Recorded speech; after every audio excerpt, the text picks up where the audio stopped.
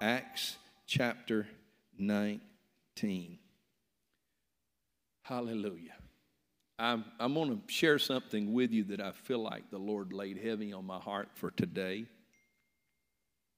And I'm just believing for God to do something great in our midst today. Amen. And I know that He has a word for you. How many of you are thankful for your church? You thankful? And what that means is that you're thankful for the person that sits on your left. You're thankful for the person that sits on your right. You're thankful for the one behind you and the one in front of you.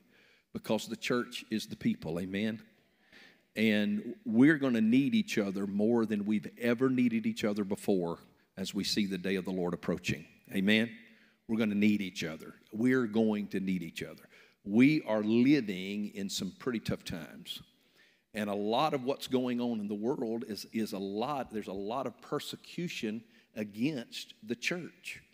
And the Christian church especially, because we go by the name of Jesus, amen?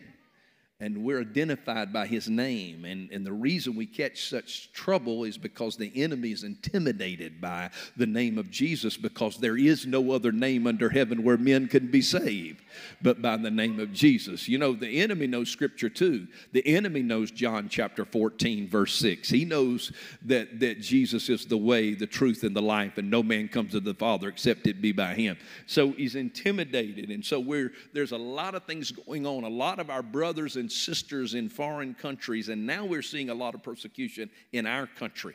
I've been reading a lot recently that a lot of brothers and sisters in Nigeria have lost their lives for the gospel's sake because they love Jesus and honor the Lord. A lot of people are having to meet in secret today in China and other places because they cannot meet openly like we do, and we take this for granted. But they tell me that more than 20,000 people a day are being born again in China. Isn't that awesome? God is doing something across the world, and I'm thankful for it. But there's just a lot that's going on. In Acts chapter 19, I'm going to share, that's where we're going today. But before I do, I want to talk to you for just a few moments today. I've titled the sermon, Much Encouragement. Not a little encouragement, but much encouragement. Somebody say much encouragement. I remember our former worship pastor, Mike Mallory, whenever he got ready to leave or go somewhere, he'd always say, much love. Much love. Much love to the Turners, that kind of thing. And I'm thankful because I don't want a little love. I want a lot of love. Amen? I want much love, don't you? I want to be loved much by the people around me. I want to be loved by the people in our church. And you want to be loved. And we want to give out much love. In the book of Acts, the whole book, we talk about the book of Acts a lot in our church because we feel like that we're the 29th chapter. There's only 28 chapters in the book, but we feel like we're a continuation of that. Amen? And that's what we are. But in the book of Acts, in Acts chapter 2, Acts chapter 11, Acts chapter 14, Acts chapter 15, Acts chapter 20, the book of Acts speaks of the early church encouraging one another. They did a lot of encouraging because they found themselves in the situation, a lot of situations like they are in Acts chapter 19. In chapter 19 and chapter 20, I shared, I think, some from 19 a few weeks ago, but in these passages of Scripture, what has happened is Paul is preaching the gospel. And the followers of Paul, those that are with him, are preaching the gospel of Jesus. And people are being saved by the hundreds and even thousands. And they're turning away from pagan religions and they're turning to Jesus. And as believers, we feel like, wow, that's awesome. There's something wonderful and something great that's happening there. But the Bible says that in the midst of all that was going on and all the preaching of the gospel and all the people turning their hearts to God, the Bible said confusion came about the area as Paul and the other believers are preaching Jesus in Ephesus, as they're preaching about salvation in Ephesus, there's this confusion that comes. And the confusion is a result of the fact that as Paul begins to preach, and the Bible says that all these people come to know the Lord, and all throughout Asia, people are coming to God. There is this pagan religion there, and I shared some, I think a couple of weeks ago, this pagan religion, and there is this goddess Diana that is worshiped there. And they have thousands of them are worshiping there. But as salvation is being given, they turn from this, and there is a man in the area by the name of Demetrius. The Bible says that Demetrius is a silversmith, and he was responsible for making silver shrines of the goddess Diana. Now here's the whole problem. He had all of these partnerships with a lot of craftsmen.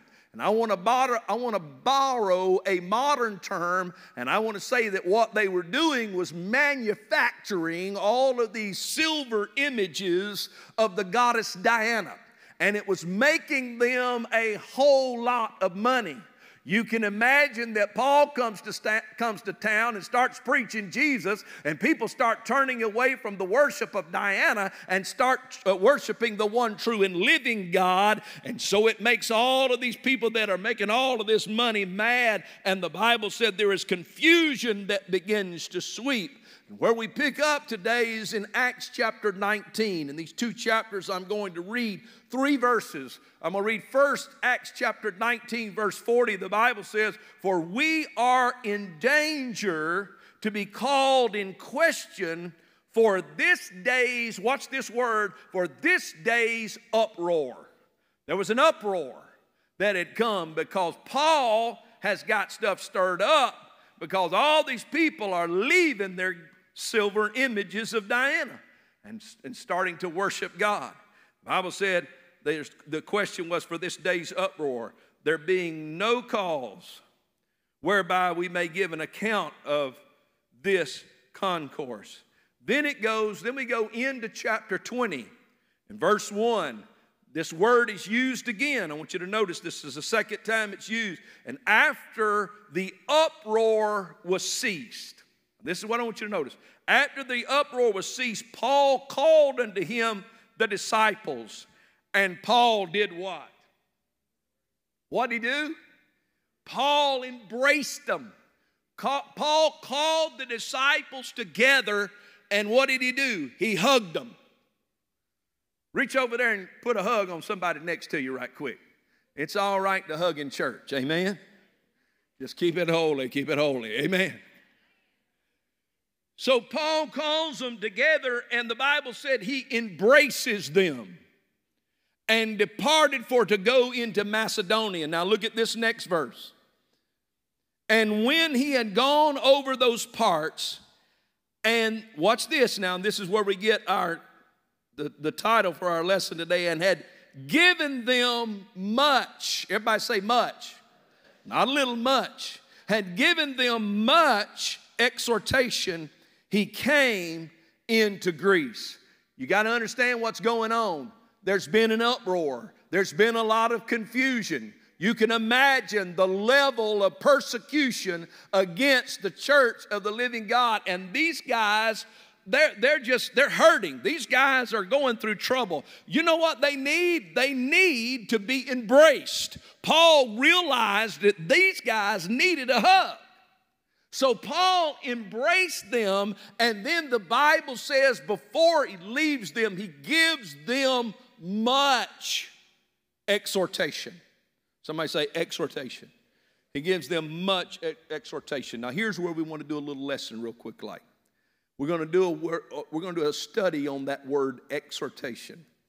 Most of the time when you see any word, whether it be in the New Testament, most New Testament words, of course, would be written originally in Greek, and most Old Testament words, Old Testament scripture was written originally in Hebrew.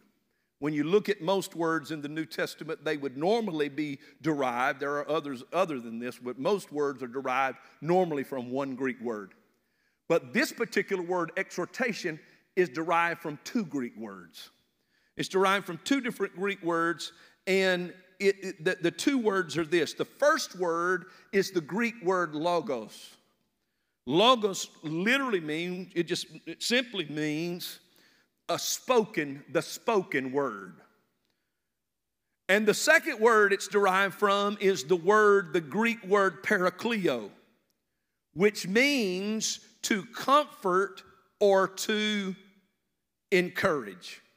So really what the word means when you put the two words together, it means to encourage someone with a spoken word. To encourage someone with a word. You know, your words have power. Y'all help me, remind me of where I was. I'm going to stop here just a second. Do y'all know that your words have power? Do you understand that the power of life and death, according to Proverbs 18:21, is in the power of your tongue? What you say or don't say? You have to, it's important that you understand, or what you say. It's important that you understand that you can speak life to situations of death. You see, because that same power that raised Jesus from the dead is now in our mortal bodies. You know, the Bible said that the worlds were framed by the Word of God. And we actually, as children of God, and because the Holy Spirit is in us, our words can create things. We can use the words to create a negative atmosphere around us, or we can create a positive kind of vibe around us, as they say today. You know, that word vibe is how you say it now. Vibe. That sounds pretty cool, don't it? Vibe. So you can use your words to create a negative vibe or a positive vibe, because your words have created power. You can be negative or you can be positive.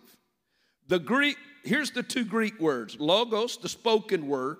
Parakleo means to comfort or encourage. So it is to comfort people with what you say, the people around you. Now here's what's even more significant, is that the word parakleo is a Greek word closely related to the Greek word parakletos, from which the word comforter in John 14, 15, and 16 is derived, parakletos. And we know that the comforter referred to in John is the Holy Ghost. How do we know that? Watch this, John 14:26. Look what it says right here. But the comforter, which is the Holy Ghost, whom the Father will send in my name, watch what it says he'll do. He shall teach you all things and bring all things to your remembrance whatsoever I have said unto you. Oh, get this. The word exhortation is logos, to speak a word, parakleo, of comfort, but we are empowered to parakleo by the parakletos. You get that? By the comforter, by the Holy Spirit. You see, we run around in the church talking about being anointed. What are we anointed to do? Somebody said, well, we're anointed to pray for the sick. That's all. That's right. We're anointed and cast out devils. That's right. He gives us that authority. We're anointed to do that. We're anointed. But this is what I found out, and this is what I don't understand. I don't understand how the church has all of this anointing to help people outside, but we don't have grace for each other inside. The Bible says that our first attention should be given, according to God's word, to the household of faith. It's amazing how we have grace for everybody outside, but we don't have grace for each other inside. It's amazing how we can walk, we go to church together, and we can speak to our neighbors, but we can't speak to each other in church. We come to the house of God and we go to church with people we've never introduced ourselves to. It was this quiet in first service too. Look at this building. It's full from side to side. You know what happens most of the time? We are creatures of habit. And we come into the house of God the same way and leave the same way. Come in the same doors. We get out of our car, park in the same areas most of the time if we can find that same parking spot in that same area. Get out of the car, walk in that same door inside the church, come over to the same door that we walk in, sit in the same section we always sit in, sit to the same people we always sit in, go back out that same door, back out there to the car. Hundreds of people are going out here and we never know who they are. I believe what God wants us to do in these last days, I'm going to show you in just a minute. I believe what God wants us to do in these last days, we got to mix it up some, y'all. Maybe on purpose some of these weeks we ought to just come in the opposite side of the church, sit on the opposite side of the building, come to know another brother or another sister in the Lord, because your prayer partner might be sitting on the other side of the building. Your prayer group might be on this side of the building. Because life is better together. We are better together. We're meant. Let me tell you something about fellowship. I'll tell you something about community. The church is supposed to be a community of believers. Every time you see the word church in the New Testament, every single time in the New Testament, it's from one Greek word, and it's the Greek word ecclesia. And it means the called out ones. It's the church, people who are called by the name of Christ, who gathered together. You need to have a gathering, an assembly of yourself together with other believers. Here's how important it was. The early church, the Bible said, they went from house to house, breaking bread. What does that mean? They ate with each other. Boy, you know it's a bad day when you can't get no response from a church in the South about eating. They ate together. What makes a good home prayer meeting? Banana pudding. Hello? That's what the Bible said. They went from how, watch this now. Watch how, and how they put it together. Watch what it says. The scripture says, they went, in Acts 2, you can read it when you get home. They went from house to house in prayers, in breaking of bread, and they continued steadfastly, it says, in prayers, in breaking bread, in the apostles' doctrine, in the word, but also in fellowship. It puts fellowship in the saints, and it's with doctrine. What does that mean? That means that assembling ourselves together and having a community of believers is not optional. What are you going to do? You going to get legalistic on us, Pastor? No, I'm not going to get legalistic on you. I'm telling you, you need a body of believers. You need each other. The early church, that's what was happening here. They had gone through an uproar, confusion. Paul realized the need to encourage them. The early church was constantly gathering together, and it wasn't just for prayer. It wasn't just to study the word. It was for fellowship and encouragement of each other. There are people around you today that need a Holy Ghost neck hug. Y'all know what a neck hug is? I can't help, I'm country, amen. That's just all there is to it. Some folks need a big old hug. I shared with the first service today, there is a beautiful little brown-haired, brown-eyed little girl named Amelia that attends the first service. Every week she comes in with her family and she sits in big church. And Amelia is probably, I'm going to say she's about 3 or 4. And after every single service, she makes her mom and dad bring her to me because she wants to hug me. I want to go to Pastor Bo. But this is what she does. And see, Melissa and I, we hadn't had nothing but them old boys. You know what I mean? And I love them, and I love to hug them too. I love them. And I always loved to help them hugging me when they were babies, but we didn't know what it was like to have a little girl. So that little girl has just stole my heart. She comes after every service. So she gives me a big old hug, but when she gets through, she has her mama, her daddy, and her papa and her nana standing around. So she hugs me big, and then she pulls on them. It's your turn. And she makes all four of them hug me before they leave. So I got these hugs to look forward to after every service. You know what I'm saying?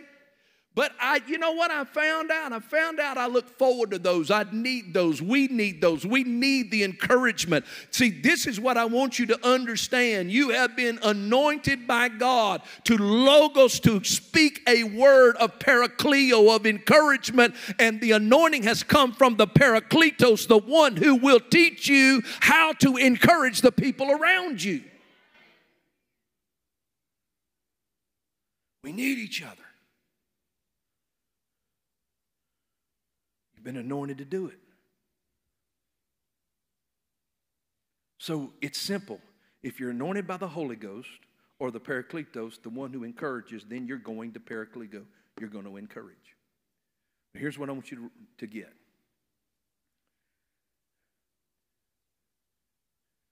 In Hebrews chapter 10, verse 25, you know it, but I want to use it in this context today. Let us not neglect our meeting together as some people do. But watch this. But encourage one another, especially now that the day, notice this, of his return is drawing near. Don't neglect the assembling of yourself together. Don't neglect your community, the community of believers. And especially so as we are coming to the end. And look what it says. It says that we are to encourage each other. There that word is again. We are to encourage each other. And especially now as we see the day of the Lord approaching us. So it's more important now than ever before. Now here's why. The Apostle Paul wrote to Timothy, and you know the verse, but I want you to listen to it from the Amplified. In 2 Timothy 3:1, he said, but understand this, that in the last days, dangerous times of great stress and trouble will come. Difficult days that will be hard, watch this now, hard to bear. Once again, I want to remind you, you don't know what the person next to you has been going through this week. You don't know what the person behind you has just gone through. You don't know what you don't know what a doctor may have just given, what kind of doctor's report somebody on your row might have gotten this week. You don't know what they might be facing with a child, or you don't know what kind of addiction that they're trying to overcome. You don't know that there may be somebody on your road that has been suffering from great depression recently, and they've got a high level of anxiety right now. You don't know who is sitting behind you or in front of you. You don't know, and let me tell you something, what you do in their life sometimes is even more important than the pastor can do in their life, because I can't make it around to everybody today, but if they could find about 5 or 6 other believers in this house that could give them a word fitly spoken, it would be like apples of gold in settings of silver. I'm trying to find somebody in this room today that you realize that God has anointed you and given you a logos word to parakleo, to encourage somebody with that word from the Lord. How many of you feel like you got a word from God that could be helpful to somebody around you today? Give God praise and glory if you feel that way. See, I want to tell you something. I I'm feeling more and more like we need to have more small groups in our church. Community. I believe that. We've done some in the past, but I'm just praying God just help us do it. Just help us form some of these groups that people can form together, and not just, because you know it is a big room. It's hard to get to everybody in here. And this is a second service. There was a lot more in that one even. And it's just, you know, there's a lot of people that attend this church. And it's important that we're together.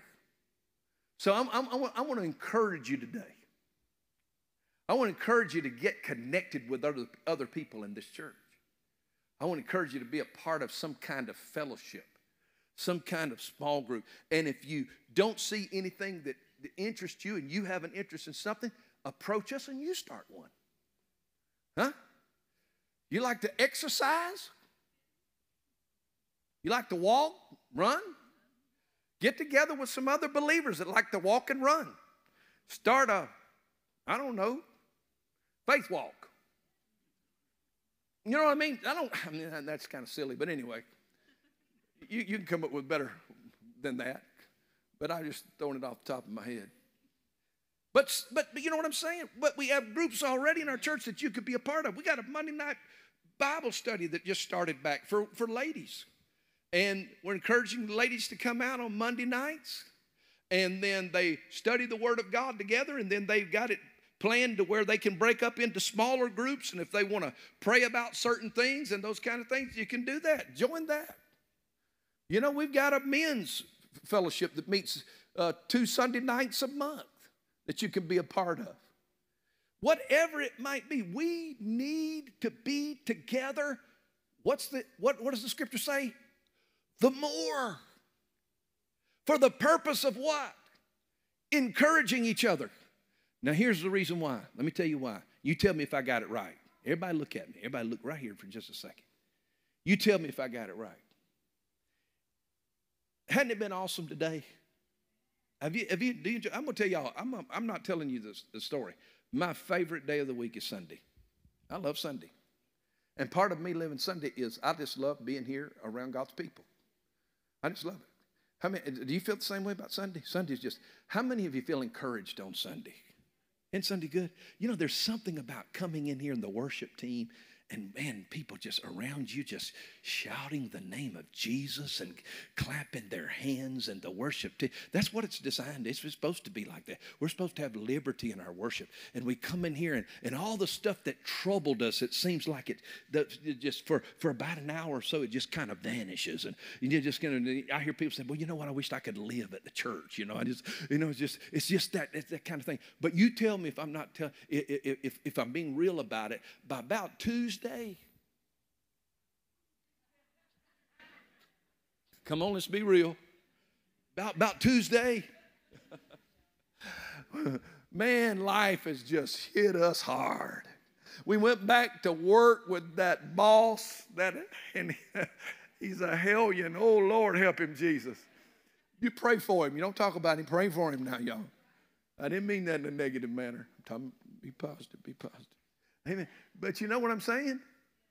And you go and all of everything just comes in on you, and you go to the mailbox and the bills are still arriving and the children are still screaming, come on somebody, and you still got to go to work and you still got to drive through traffic and you still got to go by the grocery store and somebody just cut you off trying to go in your parking spot, and you got all these things going on, and you're still trying to figure things out that you got going on physically, and you're still trying to figure out some things that you got going on mentally, and you still got all this negative stuff that shows up on your phone, and you still got the negative stuff that shows up on the television, and you still got all this stuff going on in the real world around you, and about Tuesday or Wednesday you're going, oh my Lord, where is the church? Where's the church? That's why you have to have a community. That's why you have to have a community that you can pick up the telephone and call them. You have to have a community that you meet together at the coffee shop and pray together and do coffee together, or meet together and break some bread, eat some banana pudding. Fried chicken. Trying to be good, eat grilled chicken, you know, whatever. But we have to have this. Not, what's the word? Not the less. The scripture says the more. Why? Because we're living in those dangerous times. Because we're living in those hard times. Because we're living, and I'm going to go ahead and tell you, it's the persecution that's come in the world today is on the Christian church. Let's be honest about it. We face it in school. Our kids are going to colleges, and they have secular professors there that are challenging them about their faith. They feel like an outcast. That's why it's so important.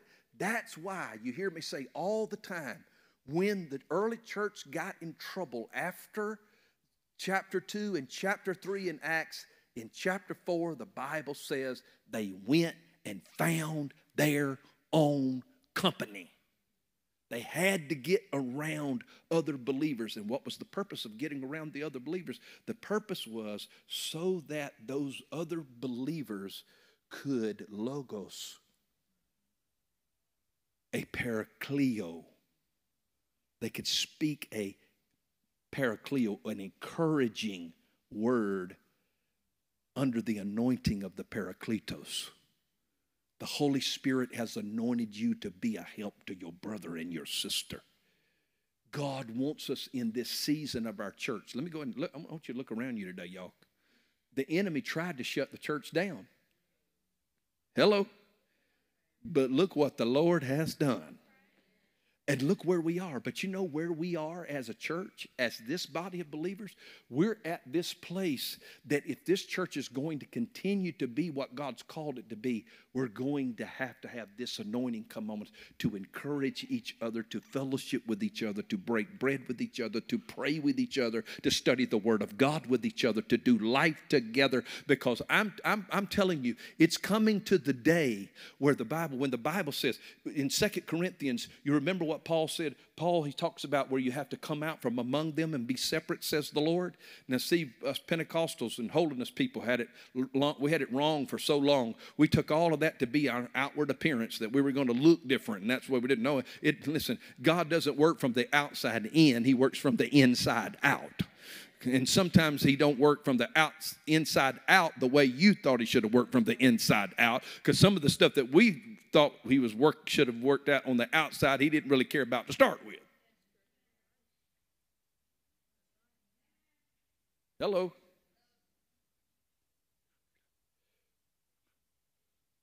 But it's important. Paul said, come out from among them, be ye separate, says the Lord.